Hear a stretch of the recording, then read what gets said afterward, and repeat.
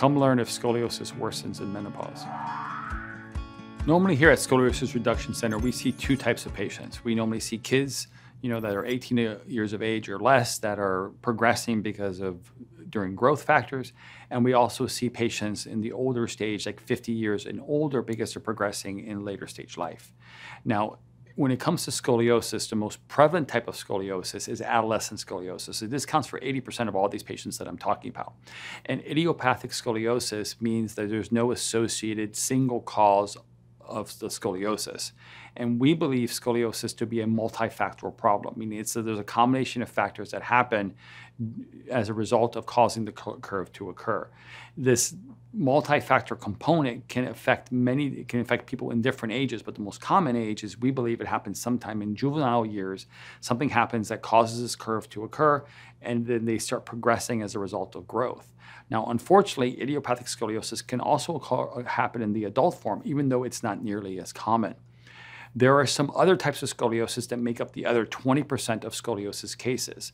And these remaining cases are also associated with a causation. Now, unfortunately, that most of these cases are also treated like idiopathic scoliosis in the majority of people that are diagnosed with scoliosis, but there are fewer not. So the first type is something called neuromuscular scoliosis. And this is when a patient has a neuromuscular condition. A neuromuscular condition normally affects either the connective tissue of the body or the nerve system of the body. And when it affects the connective tissue of the body, it can cause either tissues of the body, like muscles and ligaments, to become too stiff and rigid, something like cerebral palsy, or they could become something like too laxed and too flexible, something like Ehlers-Danlos syndrome. And both of these conditions can lead to the development of scoliosis. And this is the neuromuscular component of what I'm talking about. There's also conditions of the body that can affect the nerve system itself, meaning the spinal cord and nerves. And this is something like neurofibromatosis that can create fibroids within the nerve, something like a syrinx, which is a cyst within the spinal cord. These types of things can affect the nerve system, can also be related to the causation and development of scoliosis. Another type is something called congenital scoliosis, and this is when the spine actually in utero develops an abnormal vertebra called a hemivertebra. And this hemivertebra, instead of being a rectangle like every other vertebra or a square, develops into a triangle. And this hemivertebra, or a half bone, will cause a sharp curvature to develop. This is truly genetic scoliosis, and you're born this way. So you don't truly develop this scoliosis in life. You develop it in utero, and you're born with this type of congenital scoliosis. Degenerative scoliosis is normally a result that happens that we find in later stage life, and is a result of the spine experiencing some type of shifting. This small shifting remains uncorrected and progresses and causes degeneration to occur in that area. And this degenerative area develops into an asymmetrical degeneration or wearing of the spine that leads to scoliosis in later stage life, typically in women, typically post 50 years of age and greater, and normally in the lumbar spine. And lastly is traumatic scoliosis, and this is when your spine experiences a trauma either in an adolescent or as an adult, and this trauma will cause a curvature to occur in that area. Now, who is the most common person affected by idiopathic scoliosis? Idiopathic scoliosis, unfortunately, definitely affects adolescent cases between 10 and 18 years of age, but it's more common in females. We see way more females, way more girls with scoliosis than we see boys. In fact, the American Academy of Orthopedic Surgeons estimates that there's 10 times, girls are 10 times more likely to develop adolescent idiopathic scoliosis than boys.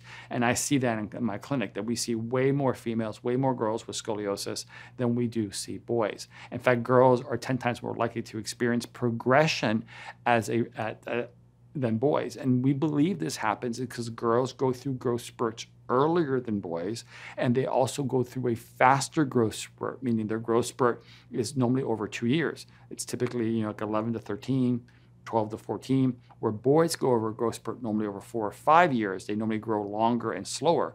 And since we know progression normally happens during rapid growth, girls go through a faster or a more rapid growth than boys do. And this is, again, just theory. We really don't know, but this is what we think is why girls are more likely to develop it. Also, girls go through growth spurts at a younger age, meaning their postural centers fully haven't developed in their brain, and they're younger and they're like longer and lankier, so they haven't developed all these coordinating reflexes. Like when boys go through growth spurts, they're older, these postural centers have already developed. So that's why we think it tends to affect girls more than boys. Scoliosis also affect women as they age more than it tends to affect men. So degenerative scoliosis or scoliosis called de novo scoliosis is more likely to develop women than it is adults. And we also believe this has to do with what happens during menopausal changes. So what happens when the spine starts to change as a result of natural aging, this degenerative scoliosis is a result of the spine deteriorating asymmetrically or abnormally as a result of symmetry within the body. Degenerative scoliosis, also known as de novo scoliosis, which means scoliosis with no prior history of the condition. Now we know idiopathic scoliosis in the adolescent will lead to idiopathic scoliosis in the adult, meaning adolescent cases eventually become adult cases. So therefore we have adolescent scoliosis in the adult form. That's not what I'm talking about. De novo scoliosis or true degenerative scoliosis is patients who had no history of scoliosis, did not have scoliosis before, and actually develop it in the adult form as a result of a degenerating spine, and most likely. And normally it was something traumatic that happened to them when they were younger in life that left uncorrected. This degeneration leads to this curve progressing slowly. But at menopause, when we have this related aging process that occurs at menopause, for some unknown reason, we see curves progress in both categories, in degenerative and also in adolescent idiopathic in the adult form.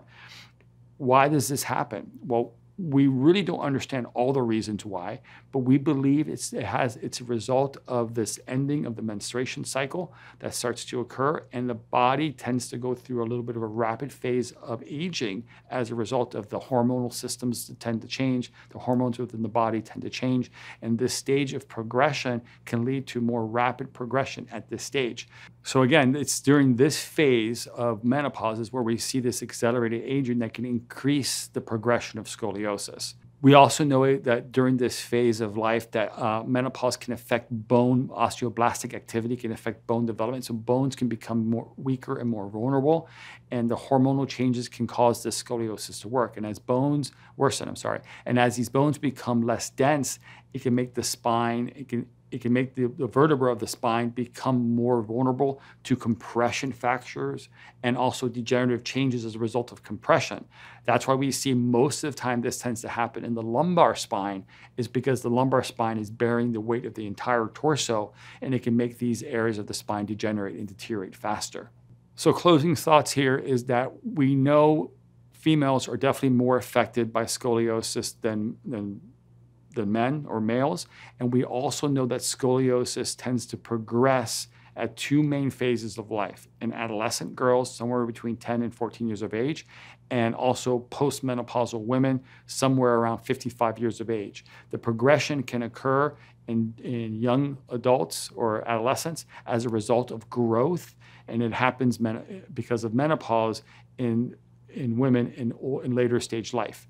The progression in later stage life in menopause, we believe it's the result of the hormonal changes and bone density problems that occur, and making the spine more vulnerable to degeneration and compression fractures.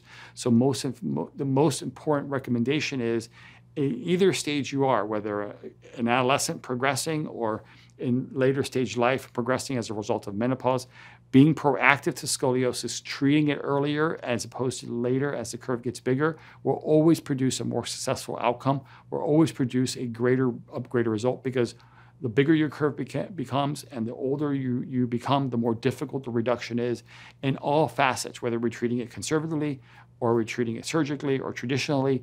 Smaller curves are always easier to treat than larger curves. So our recommendation is being proactive as soon as possible to manage your scoliosis and prevent it from worsening. Thanks for watching. I hope you found this information helpful. If you'd like to hear about other topics and information on scoliosis, type in the comments below and let us know. And finally, subscribe and hit the bell icon to be notified of when we publish content. Thanks.